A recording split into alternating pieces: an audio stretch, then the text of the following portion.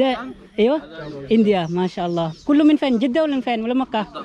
من جدة ما شاء الله. ده هنا ايش يسوي اكل؟ لحم ولا ايش؟ chicken ما شاء الله تبارك الله. Biryani number one.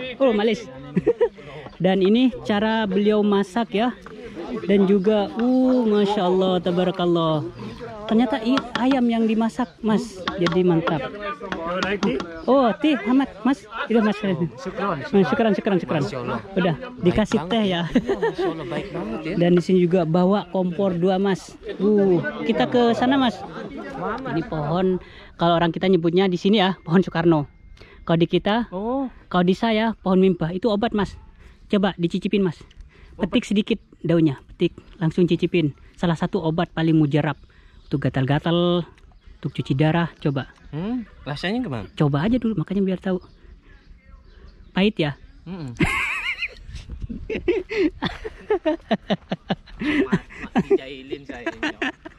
Mas maaf mas ya. Enggak biar tahu. Jadi mas, banyak teman-teman mas. Assalamualaikum warahmatullahi wabarakatuh. Jumpa lagi dengan saya, dan di video kali ini saya masih bersama Mas Angga Rizky Family.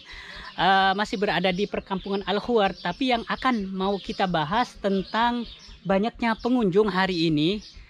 Dan yang akan kita bahas adalah masya Allah, para pendatang datang ke sini untuk masak-masak di lokasi perkebunan ini. Dan memang diperbolehkan mas datang ke sini bawa sanak keluarga, sanak saudara semuanya, masak-masak ataupun bawa makanan dari luar, bisa kita bawa ke sini mas. Nah, dan tadi saya waktu pas parkir mobil, ya, saya lihat ada orang bawa kambing.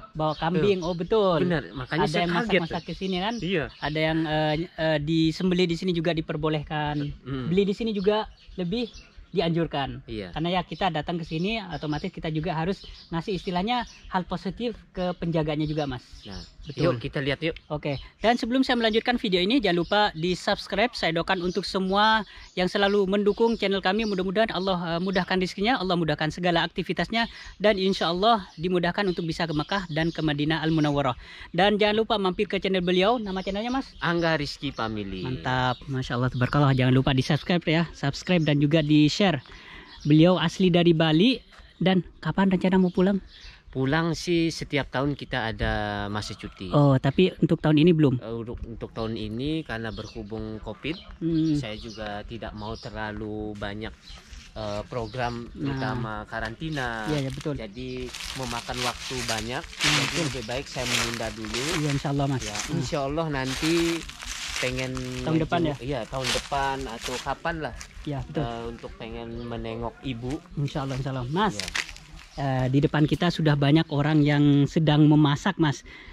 Nanti kita langsung datang ke sana untuk melihat cara beliau memasak mas ya. Cara India atau Pakistan kita kurang tahu. Iya, tapi kalau stylenya tuh kayak India atau enggak Pakistan ya. Oke, siap. Nanti kita lanjutkan videonya setelah beberapa meter ke depan ini mas. Oke. Dan masya Allah tabarakallah, di depan kita sudah ada yang ini ya sedang memasak. Dan beliau ini adalah sebentar dari Pakistan dan India sepertinya. Kita akan melihat ciri khas pakaiannya ya. Ya, masya Allah tabarakallah, kita akan melihat. Kita minta. Assalamualaikum. Maafi muskilah. Nah, kita akan melihat beliau lagi masak-masak. Muhammad, kullu min fin hada, Pakistan wala India? Pakistan. Kullu wahid, masya Allah. India, masya Allah. Kullu min fin, Jeddah wala min fin wala Makkah? Min Jeddah, masya Allah. ده هنا ايش يسوي اكل؟ لحم ولا ايش؟ chicken masya Allah tabarakallah. Biryani number one. Malis. Dan ini cara beliau masak ya. Dan juga masya Allah tabarakallah. Ternyata ayam yang dimasak mas, jadi mantap. Teh Ahmad mas, itu mas. Syukran. Udah dikasih teh ya. Dan di sini juga bawa kompor 2 mas. Kita ke sana mas.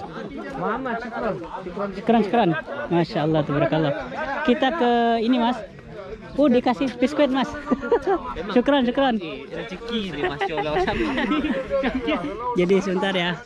Jadi kami datang ke sini dan tidak menyangka ya kalau hari ini itu sangat ramai. Dan masya Allah beliau juga lagi pada masak-masak. tapi yang kambing mungkin dibawa di rombongan lainnya kayaknya, di rombongan lainnya. Dan masya Allah beliau sangat banyak ya. Jadi beliau kesini bawa bis mas, bis mini, bis kayak bis sekolah itu. Iya benar. Dan kita akan ke lokasi lainnya mas, untuk ke ini ya. Sebentar. Ini juga ada rombongan juga. Iya, dan Assalamualaikum brother. Maafi muskilah, maafi muskilah. Oke, syukran. Min fan India? Oh, syukran. Ya, India. Min fan India? Tamil Nadu. Tamil Nadu. Aywa, masya Allah. Ya, syukran. Cina ya? Lu Cina. Yes. Syukran. Masya Allah, beliau kesini bawa rombongan bis. Bisa kita lihat. Ini kayak kenal saya mobilnya ini. Oh iya. Bisa aja canda. Nih, katanya sih tadi ini ya. Iya. Mobil. Nah, ini rombongan dan masya Allah mas, mereka itu datang ke sini sebentar ya. Sini mas. Mereka sengaja datang ke sini untuk berlibur ya. Karena hari ini memang hari libur nasional dan baru pertama tahun ini ya yang ada libur nasional seperti sekarang ya. Iya, 2 kali dalam setahun. Kalau dulu kan 1 kali. 1 kali ya. Semenjak pemerintahan sekarang itu diupdate menjadi dua kali ya dalam setahun. Masya Allah, maaf ini ada kabel yang mengganggu. Jadi ini liburnya berapa hari nih mas? 1 hari. 1 hari? Iya. Oh jadi besok udah aktivitas lagi? Iya. Kalau misalnya besok libur lagi mau saya ajak ke gunung berapi mas? Kalau hari Jumat insya Allah siap. Insya Allah siap ya. Dan teman-teman ya, sekarang saya datang ke lokasi ini bersama Mas Angga Rizky Family ini. Memang niatnya ngantar beliau untuk liburan juga, tapi sayangnya beliau tidak bawa keluarganya. Sayang banget, ngamuk-ngamuk nanti. Enggak, insya Allah nanti kan next time ya. Mas saya. Oke, insya Allah. Jadi di lokasi ini selain kita diperbolehkan untuk keliling untuk melihat kesejukan daerah kawasan ini, walaupun sekarang jamnya jam 11 ini mas. Tapi masya Allah cuaca sangat enak ya, adem dan juga kita datang ke sini diperbolehkan untuk bawa peralatan masing-masing untuk memasak ataupun hanya kita makan-makan, kita bawa dari tempat kita tinggal, kita makan di sini diperbolehkan. Tapi sayangnya sekarang di lokasi ini untuk ini mas, hewan peliharaan yang dijual sekarang tinggal sedikit mas. Kalau dulunya di sini ada juga marmut mas. Oh marmut? Marmutnya masih ada mas. Masih? Tuh, tuh bisa kita lihat. Kayak tikus ya. Dijual ini mas, bukan kelinci, ini marmut. Tuh banyak banget, masya Allah, tabarakallah. Tuh. Emang enak ininya? Ya iya, banyak banget ini mas. Kita lihat dari, ntar saya cek dulu kameranya ya. Iya. Tuh, banyak banget mas. Ini kalau dipelihara? Iya boleh, tapi ini seperti tikus ya. Bisa kita lihat. Bentar, ini kurang jelas. Ada yang ngantuk banget ini kayaknya nih. Tuh ya teman-teman ya, masya Allah banyak banget. Maaf tadi kurang jelas gambarnya, sekarang saya lebih deketin lagi. Banyak banget, ada nih ribuan. Kita bisa lihat ke sebelah sini mas. Tapi sepertinya hewan ini senangnya gelap-gelapan ini mas, karena bisa kita lihat ya, di sini juga ditutup dengan terpal dan juga triplek. Nah bisa kita lihat, sama semuanya marmut.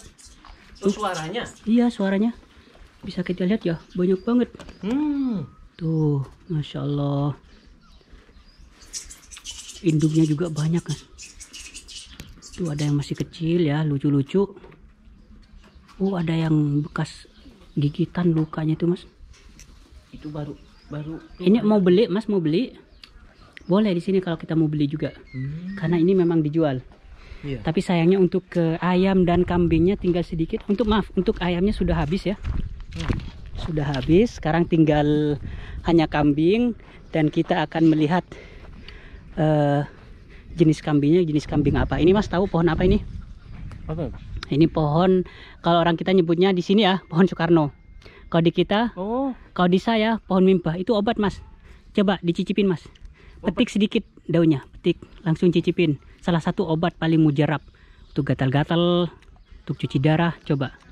Rasanya gimana? Coba aja dulu, makanya biar tahu. Pahit ya?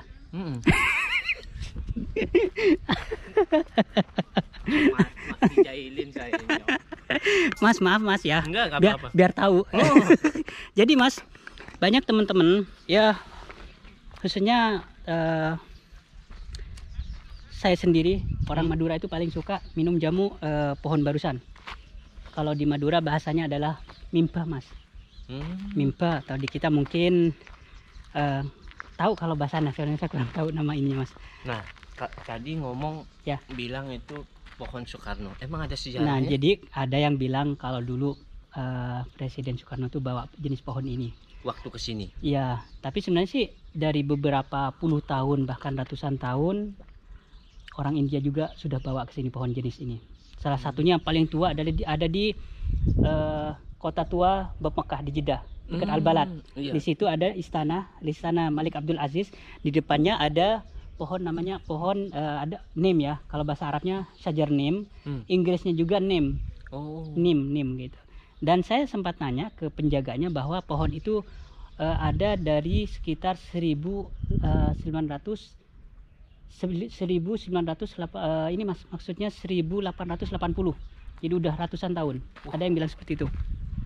Wallahu alam, itulah informasi yang saya dapat dari salah satu penjaga di daerah Al-Balad. Nah, di sini Mas bisa kita lihat ya. Ini dulunya tempat penjaganya Mas, tapi sekarang kayak kos-kosan aja Mas. Udah rusak, udah jelek banget sekarang. Dan kita bisa lihat ya, jadi kambing ini salah satu kambing mahal ini Mas. Ini nama ininya kalau Arabnya tuli. Tuli, bukan tuli Mas, tapi tuli. Ada sawak nih, ada tuli, ada iya. Ada ini lagi. Lupa saya namanya. Nah, bisa kita lihat ya. Itu lemaknya paling disukai sama orang sini Mas. Lemak itunya. Memang kambing itu ada berapa jenis ya? Oh, banyak Mas, di kita aja banyak banget Mas. Domba jenis kambing di sini juga sama. Ada domba, ada yang kambing biasa. Dan yang di sini juga ada yang jenis kambing mahal Mas. Seperti di kita Mas. Masya Allah. Tuh Mas. Bener, mantap. Masya Allah. Nah teman-teman, jadi bagi mau beli, bagi yang mau beli, bagi yang mau liburan ke sini, nanti kita bisa antar ya. Bisa, siap. Mas Angga ataupun nanti ke saya atau nanti rame-rame biar enak. Gak apa-apa, kita nanti akan siap ya insya Allah. Yang penting kesininya itu kalau bisa pagi biar enak. Kalau sore kita kurang bisa menikmati Mas. Kalau datang ke lokasi ini sore hari. Masya Allah. Saya jamin teman-teman kesini itu satu hari pasti rasanya kurang. Ya pasti, pasti pengen kesini lagi. Apalagi saat musim dingin seperti sekarang ya.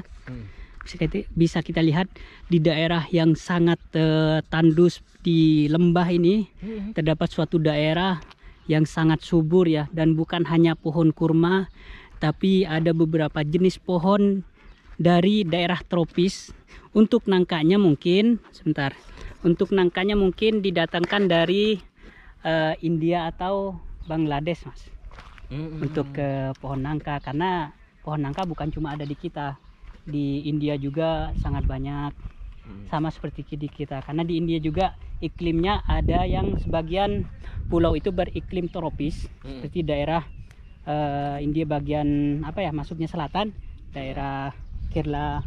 Iya benar. Terus juga Kochi, daerah kayak ya Kochi. Masya Allah, tabarakallah. Dan terima kasih untuk video kali ini bagi yang selalu mendukung dan juga menonton channel kami ini. Mudah-mudahan dilancarkan rezekinya, dilancarkan segala aktivitasnya, dan insya Allah dimudahkan jalannya untuk bisa melaksanakan ibadah haji dan umroh. Amin. Dan saya minta maaf karena untuk kesekian kalinya saya datang ke lokasi ini, tapi dengan waktu berbeda dan juga hari ini bersama Mas Angga Rizky Family. Kami mohon undur diri dan jangan lupa mampir ke channel beliau. Nama channelnya Angga Rizky Family. Jangan lupa di subscribe. Wassalamualaikum warahmatullahi wabarakatuh.